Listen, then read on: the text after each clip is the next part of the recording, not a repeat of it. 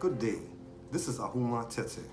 I am an external author for the Botswana LexisNexis product and presenting episode 4 of the LexisNexis COVID-19 podcast series. I am reporting on recent legislation requiring compliance by business owners in Botswana during this global pandemic.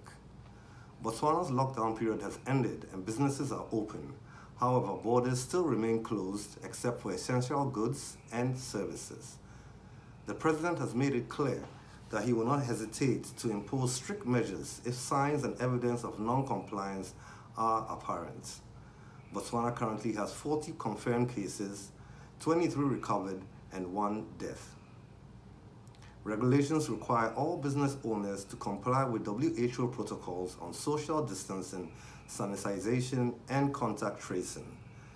Businesses will maintain a registered log of persons accessing their businesses, which includes their full name, contact number, Omang number, and physical address. The Omang number is the national identification number, and for foreign nationals, they shall produce their passports. Business will also be reading body temperatures. All registered companies and business names in Botswana are required by law to re-register their entities. This is due to the Competition and Intellectual Property Authority, CIPA, migrating to an online system to ease the process of doing business. An extension has been given for the re-registration of company and existing business names until the 2nd of December due to interruptions caused by the pandemic.